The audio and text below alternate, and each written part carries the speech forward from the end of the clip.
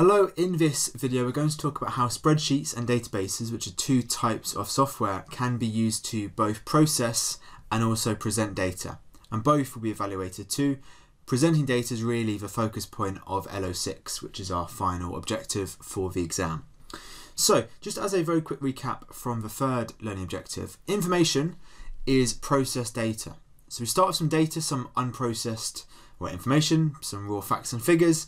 We add some meaning, add some context, add some structure, and maybe some coding, and produce some information. Data on its own is not necessarily useful. It becomes useful once we process it, once we get some information.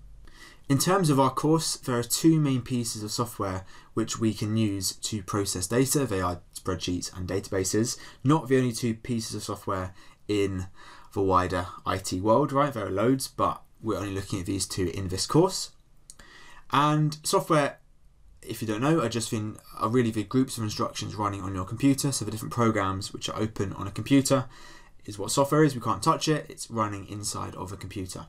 And the computer itself being the hardware, the physical stuff. So processing is not necessarily the main point of this objective. We've kind of looked at this before, but we are talking mostly about presenting it, which is really how we are sharing our information. So presenting information is about sharing it with other people.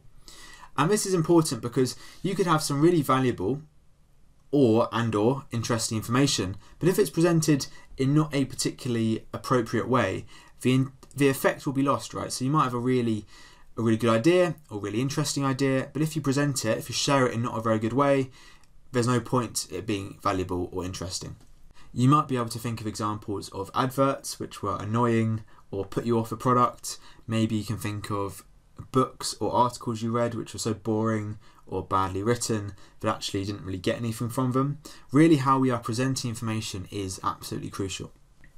And in terms of presenting it, and for our course at least, there are 5 main types of software. So not just spreadsheets and databases, but also word processors, desktop publishing software, and presentation software as well. We'll look at the other 3 in the next video. We're going to focus on the first 2 today. So looking first at spreadsheets, and we're going to try and separate processing and presenting, which are 2 different functions of these pieces of software, but they often do overlap, it has to be said. So spreadsheets are mostly designed to store and process numerical data. Numerical meaning numbers, so integers, reals, fractions, decimals, etc. Mostly designed for numbers. They can store text as well, but they're not necessarily designed to do this. So in terms of the functionality regarding processing in particular, they can be good at converting these numerical data types to more visual objects, object being a different data type, like graphs and charts. So this is Microsoft Excel, which is perhaps the best known spreadsheet software. We've got loads of numerical data here. We've got some column headings which are in text, mostly numbers, right, which is mostly the purpose of a spreadsheet, but it's enabled us to convert it into a nice pie chart here, which would be considered an object. That is a processing step, right? We're going from one data type to another. Likewise, we can do other conversions like going from one currency to another, going from pounds to dollars to euros. It can be done inside the software, and also from different numerical types like decimals to percentages. And the software makes this really easy. It's designed to convert between data types, and that processing is done inside the software without us having to do too much.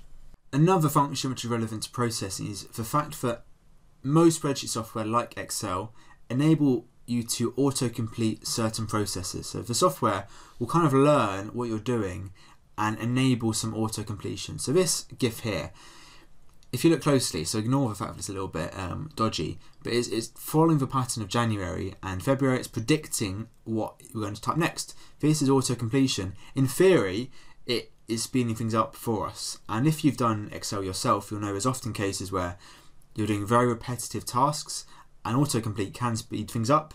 But here, this example is good because, like I say, Excel or spreadsheets more generally are not very good at dealing with text. Here, it's dealing with month names, and you can see it completely gets the pattern wrong because it's not designed to work with text. With numbers, it can spot a pattern much more easily. But anyway, autocomplete is useful for processing.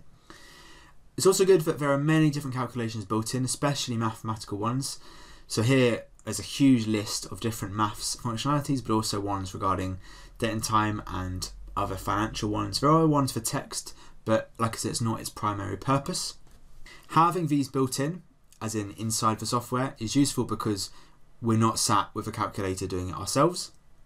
And like Autocomplete, most spreadsheet software, especially the paid versions, allow you to record what they call macros. So a macro is effectively some repeated task, and you record it, and every time you want to repeat that task, which may be often, you just run the macro and you don't have to do it yourself. That can speed up a lot of time because you're not constantly repeating yourself, the computer is doing it for you.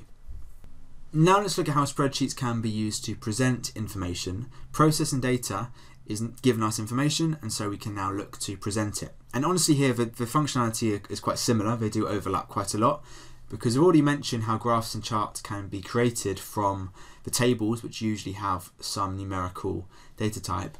This is done sort of automatically, right? So if we've got, say, a table here, which is presented fairly nicely, it's not always this nice, we don't have to draw the graph ourselves. We just input the table to the functionality here, and it will do the graph for us. So the little bar chart here is done for us. We're not measuring out the bar itself. We're not deciding the axes unless we want to. It's doing a lot of it automatically, which is obviously very helpful. And this graph is a lot more visually appealing than just a table on its own.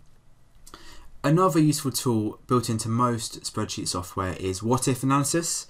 This is, as the name suggests, looking at what would happen under various different scenarios. So what if my profits went up? What if my staff sold more in a month? What if there was a thunderstorm which affected my sales? So looking at how the data would be affected under different scenarios. And this isn't done by hand. The spreadsheet software can help us do this. And the technical word for this is looking at projections. Projection being what would happen if this current trend was followed in the future. So for example, here we've got a little table of different assignments and different grades for the assignments. Now one's missing, and this person is using what-if analysis to decide, to figure out, say they want to get 70 in their final grade, they're currently on 65, they want to find out what they need to get in the third test to get 70 as their final grade. So what if I got 70, what would need to happen in my data? So it would come back with whatever value it is to allow them to get their final grade of 70. So really useful. Really this is processing, right? So the actual behind the scenes is the spreadsheet processing it for you, but it can present different scenarios to the user. Okay, let's consider what is good and bad about spreadsheets then. So first of all, spreadsheets are good because they are quite versatile. They can be used to store, process and present data. Not all software can be used to do all three. Spreadsheets can.